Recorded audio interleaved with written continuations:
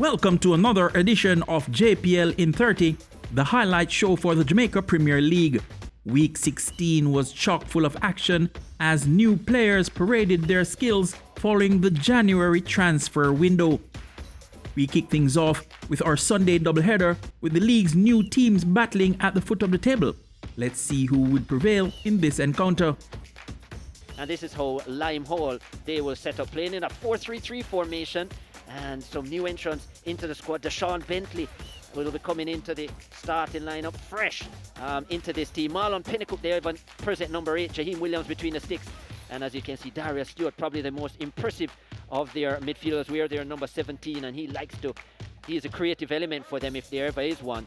And yeah, as you can see, head coach Lewin Purser stated there.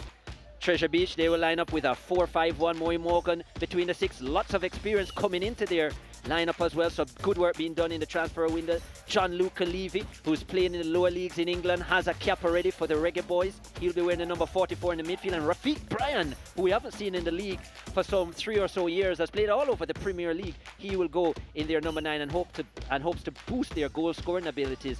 Was played for Arnett Gardens, Portmore, and Huey, just to name a few, and was a standout in his days of Jamaica College. They're still coached by Omar Wedderburn. Okita Nicholson got this started at 1 p.m. here at the Draxall Sports Complex, and Treasure Beach with the first real opportunity. Rafiq Bryan, new signing, scored last week against Portmore United, one of his old teams. Couldn't find the finish there, just leaning back. Then this shot from Marlon Pennicook, who was good from the get-go. Pennicook, that strike, lots of power behind it, but just too much elevation over the top. He had this strike which was on target, stinging the palms of Morgan. Good free kick it was from Pennicook on his favoured left side, and Morgan did well. Morgan had a good game as well for the most part. Was pretty safe. Then Treasure Beach driving forward, chance here, and did find the back of the net, Kadeem Stone, but he was in an offside position. Rickton Archer with his flag up, and Treasure Beach denied the go-ahead. Then this move from Pennicook into the area. Pennicook probably was fouled even before that, decided to continue. Should have just ticked that over Morgan, who came out and made himself big. Pulled it wide, did Pennicook, and was disappointed with his finish. They continued to cause problems. Here was Pennicook again, running at the back line. Would cut onto his left foot here, Pennicook. Pennicook bending that towards the far corner. And Morgan with the exciting save, 2 hands to it, not finding a finish. Disappointment for the bench, but I think Pennicook did really well, and so he did here in the second half. Brought down, big moment for Lime Hall. Okita Nicholson says penalty. And Pennicook probably went down pretty easily, but there was a push in his back, and he would make no mistake from 12 yards out into the back of the net. His first of the season, a man of the match performance for Lime Hall's number 8. And Morgan was finally beaten. Yep, that was it. Lime Hall, their first win in the Ray and Nephew Jamaica Premier League, thanks to Marlon Pennicook. Both teams had 7 shots, but Lime Hall with 3 on target, compared to Treasure Beach's 2. Busy time for Keith Nicholson, 22 fouls, and he showed 4 yellow cards along the way. However, both teams managing to keep all 22 on the park. That was good to see. 2 saves each for the goalkeepers, and majority of the possession for Treasure Beach, but they just couldn't find a way on this occasion past Lime Hall's defense here at home. Lime Hall with their first 3 points. It's massive. 1-0 to Lime Hall here at the Draxall Sports Complex. Dwight Jeremiah is the man of the match. It could be no other than Marlon Pennicook. Marlon, congratulations on your performance today. But you're not here a long time, but how does it feel to have your first win of the season? Well, that's what we've been working on from I've been in here, so that is glad it happened today. You missed a chance earlier in the game, and you bent over head in hand. Were you worried that it would come back to haunt you today if you hadn't won? Well, as a striker, eventually when you miss one, you feel it will haunt you in the end. You did miss a lot. Well, 2 really good chances today come back to haunt you. I mean, it must be very disappointing in terms of that regards, but in terms of chances created in open play, probably didn't create a lot. No, not a lot, but I think the second clear-cut chance of the day we get it today. And you know, unfortunately, I don't know what to say, but as I tell you earlier, before win, I will be here. Lose. So this is my last game official for Treasure Beach. So Coach Wedderburn there officially stating by mutual consent, they have decided to part ways, himself and Treasure Beach. You feel by mutual consent, Lime Hall is going to say to this man, stay on board. This is your first win. How does it feel? It feels good. Feels good to finally get one across the line. Since I've been at the club, we've come close. We've had some good games. We've had some games where we battled, and then there were one or two that we weren't up to par. So it's good to come out and actually come out on the right side of the result today.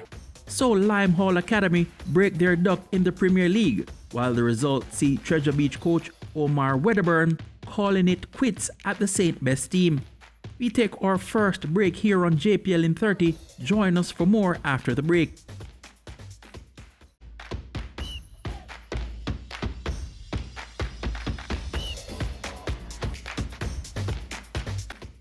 Welcome back to JPL in 30. The second game of the doubleheader saw defending champions Mount Pleasant facing a tricky tie against the resurgent Malines United. Let's check out the highlights of that showdown. As we see the Mount Pleasant lineup, and they'll be playing in a 4-2-3-1. Shaquan Davis is back between the sticks and must be confident from his recent call up to the national team. The Captain McCullough, Diane Topi in the defencer's line. Rankin gets a start along as well as Kimani Campbell.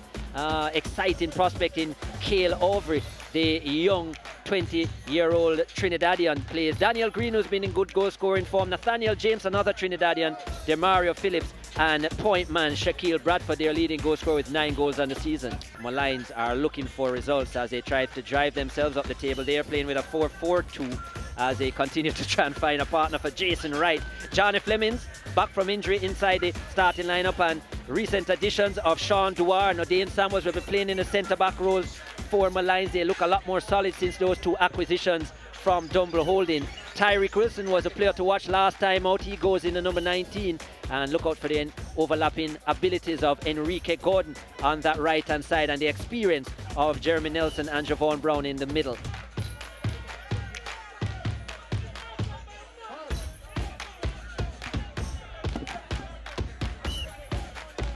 So yeah, this is how it all unfolded. Full match highlights. And yeah, Daniel Green into the area was a lovely pass from Demario Phillips initially. This one from James was a peach of a ball, and Rankin heading just wide of the upright. Malines, they were in this for thick and thin though, and this is how they went ahead. Off the post from Wilson, and look at that from Javon Brown, 20 yards out. Big left-footed strike, and there was no keeping that out from Shaquan Davis. 1-0 after 28 minutes, and Malines were ahead against all odds. They came to play today. Lots for the Mount Pleasant bench to think about. They steadily came into this game. Daniel Green on the left-hand side. This is second half stuff now across the area, and Overy just couldn't get there. Harrison was exposed. Got a bit of a touch, but Overy a bit late in getting there. Malines driving forward into Nelson. Thought he had provided a pass. It was Gordon with a strike. Couldn't find a way past Shaquan Davis. Good save towards the near post. He was a bit exposed, and Jeremy Nelson was a bit disappointed that they didn't find the finish. Then the build-up play. Nathaniel James to Bradford. Bradford with a strike. Good save, Harrison. With the right hand, pushing it over. Good save, Peter Harrison. He would have more saving to do. Daniel Green. Many times we've seen him put that into the top corner. This one not quite in the corner, too central, and it was pushed wide. Then James towards the post. Bradford should have hit the target there, Bradford. The goal was exposed. Gets lots of chances, Bradford, and keeps coming. Didn't score today. Then this Bradford just couldn't get the chest trap close enough to him. It was an awkward delivery. And yeah, a chance wasted yet again. They just didn't give up. They kept coming, Mount Pleasant. Devontae Campbell coming on as a substitute, twisting and turning. Shandy James with the assist. Sule McCullough with his 4th goal of the season. The 8th minute of stoppage time, and Mount Pleasant earn a point. Shandy James intelligent across the area. Questions of offside, no offside. And 1-1 after 90 minutes. Tyrone Robinson had seen enough A big point for the champions.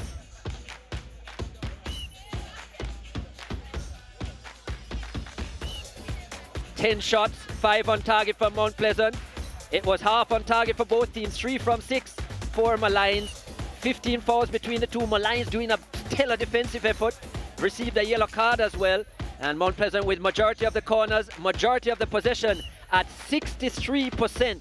But Malines, well, they made it tough, they made it hard, but they only leave with a point. It's 1-1 after 90 minutes. Let's hear from their main centre-back today, Malines, put in a big work. O'Dane Samuels, he's with Dwight Jeremiah.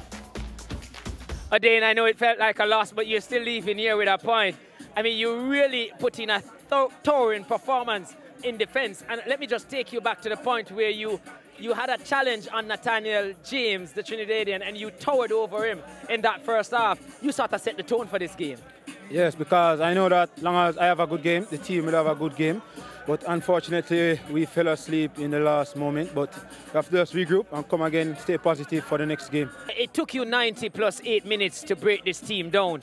It was a real good performance from your opponent tactically, but somehow I just felt that your team wasn't so creative in the final third. They went side to side, and you had moments where you had a link up, but not enough. Well, I think we weren't fluent in attack this afternoon. The combination play, we didn't use the width of the field.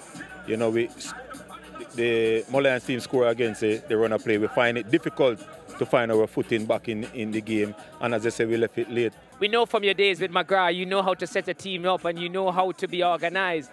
It almost paid off today. It was almost a tactical masterclass. I mean, we planned. We came. I thought we delivered. We lapsed in the end, but I mean, I'm not feeling good. Obviously disappointed because I think we should have gotten all 3 points.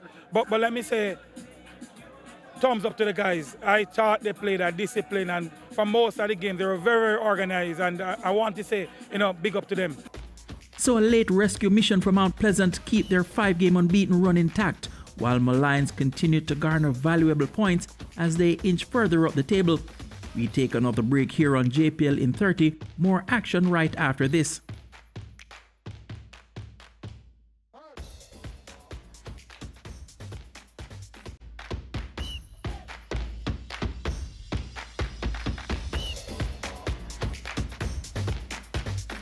Welcome back to JPL in 30. Our Monday night doubleheader takes a spotlight in wet conditions in Kingston. First up, the Stars of the East Harbourview entertained Clarendon's Humble Lion. Here are the highlights. But here's the look, a quick look as we get ready for Humble Lion. They take their picture. Jardel Williams will always be at the front of any picture. Here's the lineup. Sonny Barnes in goal. Cleo Clark, Afiba Chambers, Malik Robinson, Andre Scott, Kareem Bryan, Andrew Vanzi, Livingston Walker, Jardel Williams, Javane Thompson, Roshane Sharp. That's the lineup. They're coached by Vassal Reynolds. They line up as a 4-4-2 with Robinson, Chambers, Scott, and Walker the back four. And the strikers, Javane Thompson and Cleo Clark at the top. The rest in the middle of the park. Experience aplenty for Harbourview. In goal, they have Glenroy Samuel, the Trinidad and Tobago representative, Orderland Harding, Ramin Brackenridge, Akimo Jones, and Garth Stewart the back four. Rohan Brown, Chukwumeka, Demar Rose, Joshua Anglin, David Reed, and Andre Fagan. The other outfield players, they're coached by Ludler Bernard, of course, the top three, Rohan Brown, Andre Fagan, and David Reed. And in the middle of the park, they have Chukwumeka, Demar Rose, and Joshua Anglin. 5 o'clock kickoff in this one. Humble Lion had a great shot through Bryan in the first half. And Glenroy Samuel had to really parry that one away. Rohan Brown did well on the other end of the park to chip this one over. And David Reed really should have done better, opting for the pass. And skied by Chidalo Chukwumeka. That shot from Anglin, skipping off the turf into the hands of Hassani Barnes in goal. How about this for a delivery to David Reed from Okimo Jones? 1 touch, 2 touch, 3 touches. And into the back of the net, the third goal for the number 27 for Harbourview, the 19-year-old David Reed. A great performance from him in the afternoon, rewarding the confidence put in on him by head coach Ludlow Bernard, embraced there by the veteran Andre Fagan. More good moments for Harborview in the first half. Devon Rose, defense splitting pass to Ordelan Hardin, the captain. And what about this? What a chip. What a beautiful finish. The SportsMax that moment of the day. It was really delightful. Hard to execute. Beautiful to behold. Ordelan Hardin, his first of the campaign and the second of the afternoon for Harborview. Barnes went low, as you could expect from a keeper, and he really did well, did Harding. More action. This now in the second half. Just the top of the crossbar there from David Reed after an instinctive strike. After the setup from Andre Fagan, they would continue to press forward. Here's Joshawn Anglin with a pass from Akimo Jones, his second assist. How about that for a finish from the number 7? Continuing to climb in the goal scoring charts for Harborview is Joshawn Anglin, the man of the match for this encounter. What a finish. No chance there for Hassani Barnes in goal. Doesn't take much for him to get power on his shots. And what a finish it was. Hands up in the air. He pulled the trigger on that one. Well, that was played out. Harding did very well to take the throw in quickly. How about this return from Fagan? Got it across. Ron Brown couldn't get the finish, but Amar Thompson, the substitute, could. That was 4-0. And that after 70 minutes. What a moment Harborview had up to that moment. Another look at that turn. Robinson not being sharp enough to defend the turn of Andre Fagan, and it was all happening for them. Humberline would get their moment. Fancy playing it to Thomas, who came on as a substitute, got a deflection, but it was on target from the Dr. James Thomas, number 20, the 35-year-old, getting them in the score sheet. Here's another look at it. Good vision from Vanzi and a good finish. And an able deflection also aiding James Thomas.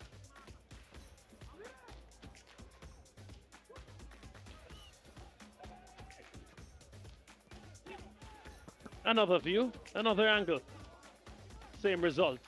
He was calling them back to action. 9 moments of this one. Scrappy defending. Came to Vanzi once more. His shot cleared off the line by Garth Stewart, but on hand was James Thomas once more. A brace on the afternoon. And that was a 2 for Humble Lion. And that's how it would end.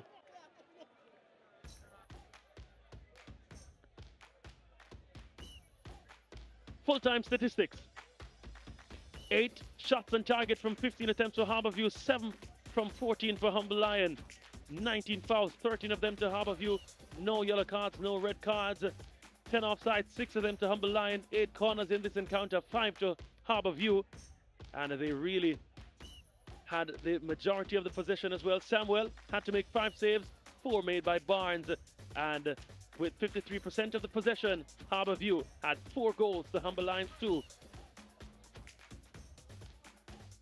Shashan, your best goal scoring season so far in the Jamaica Premier League. How does it feel? You started that goal, you finished it. How proud were you of that moment?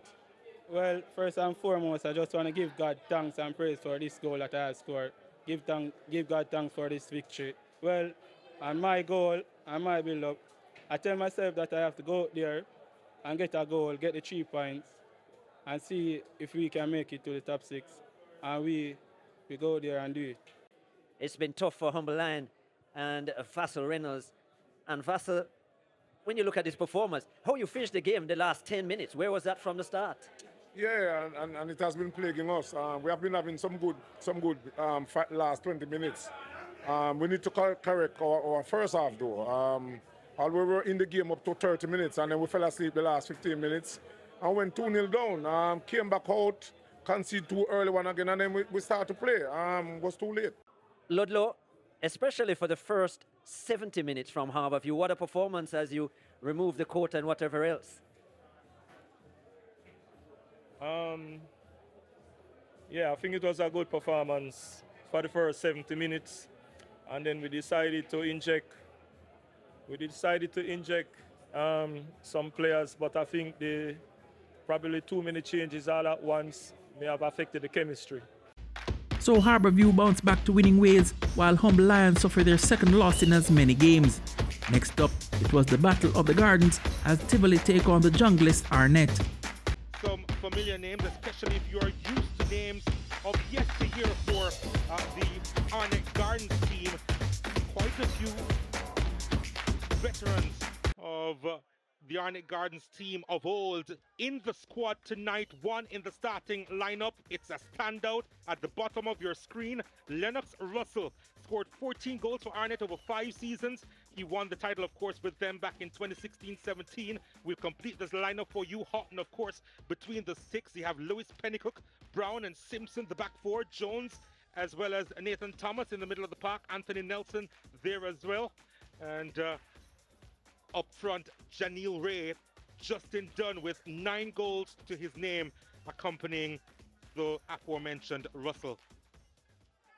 On the bench for Tivoli Gardens, we'll have the likes of Visional Harris and Steve Clark, former Arnett Gardens players in their own right. Let's take a look at the present Arnett Gardens lineup. Asher Hutchinson is between the sticks. They have a back 4 of Watson, Joel Jones, Cunningham and Gerald Neal. In the middle of the park, Marlon Martin, Jamon Shepherd, Jakeem Thomas, and up top, Kaheem Dixon, the brilliant Clarendon College youngster who already has a goal to his name in that win last week over Harborview. Fabian Reed, of course, as I mentioned, with 5 goals beside him, and Warner Brown with 2 goals to his name. As we take a look at the full-time highlights here at the National Stadium East Field. And this one was a deflected effort over the top. Arnett Gardens in full white. And that was a lovely switch from Kaheem Dixon to Fabian Reed. Back to Dixon, who you'd probably bet your house that he would bury that one. Cracked the woodwork there, the crossbar in particular. And then lovely save that was. Hutchinson denying Dunn, was looking for his 10th goal, and then Lewis, an effort from distance wide of the mark as well. And then that was close. It really was, again, just outside the box. Dunn was firing from every angle, wasn't he? Trying to hit his mark. And then Cunningham, a driving force, but straight at the keeper. And then look at this play. Dixon to Shepherd. Shepherd with the ball over the top. Keeper off his line, in trouble.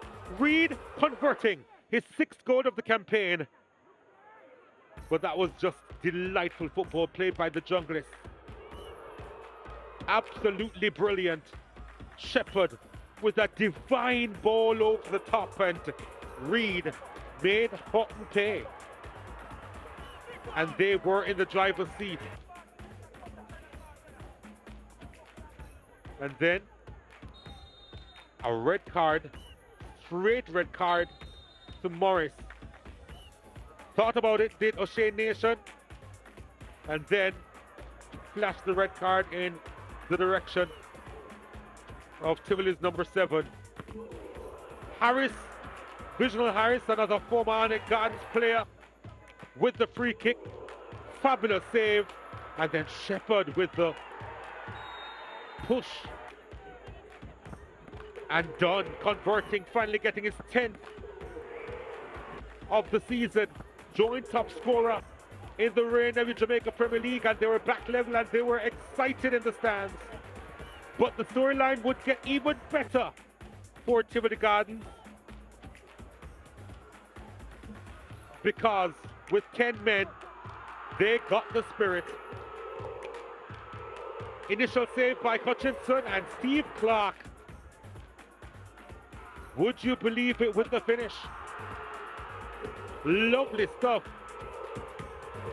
Clark, on his return to the Jamaica Premier League against his old club, strikes against them. Didn't want to celebrate. Tried to show respect, but he really couldn't hold it in the second time of asking, because here he was with the space and the finish to make it 3-1 to Tivoli over Arnett.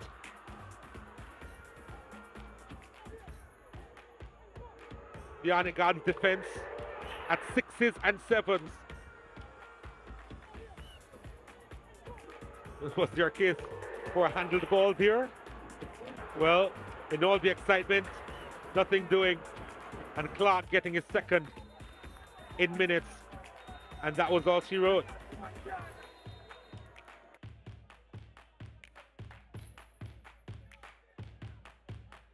Tivoli Gardens with 10 shots, 5 on target. Arnett with 11 shots, 2 on target.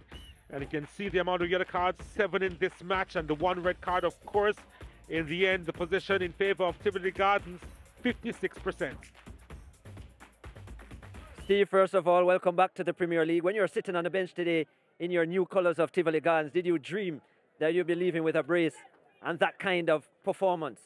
Well, I have to give Father God thanks to give me an next opportunity after being 18 months out. Well, on the bench, I tell myself that I have to go out there and do it to prove my new spectators and fans that I can. Two sets of feelings at the same time, because obviously you're playing against your former club where you spent all of your time at the Premier League. I could see you fighting emotions when you scored a goal. Didn't really want to celebrate, but the joy was burning inside of you. Yes, I have to give thanks again, but the thing is that I'm just happy that I go out there and I did it. Disappointment for you. You are a goal up, a man up, but assess the performance in the last 20-25 minutes. What went wrong? I mean, I think we made some poor decisions around the back, but credit to Tivoli, I think we managed the game poorly. You've always said that. And I think that's definitely where we made a mistake, a goal up, a man up, and I just didn't think we made good decisions, and they got back a goal, and it's as if we just didn't compose ourselves and get back in, and I mean, just unfortunate, but I think we managed most part of the game, and I think we got some good opportunities in the first half as well. Could have scored some goals, but I must give credit to them. I mean, the way they came at us, and it worked for them. They made some substitutions, and it worked for them. We made some as well, and it injected some life, but we just didn't get the result that we wanted for tonight. But we just have to move on, bounce back quickly, and move on. And what a performance by Jerome Waite and his charges. Jerome, off air, you said the story tonight would have been the new players coming into the squad, and you were right. Yes, definitely. First and foremost, congratulations to the Tivoli family. Well tried, Arnett. Today, if you notice, Arnett had the footing. All of them were pretty much prepared in pegs. We fell short there. But despite all of that, it ended up being, in favor of the Tivoli Guard unit. And I spoke to you off here about those players who add to the team, for the transfer market. And today you saw what they basically have to offer. That's how we put a wrap on JPL in 30 on your home of champions on SportsMax. Tune in next week for more exciting football action.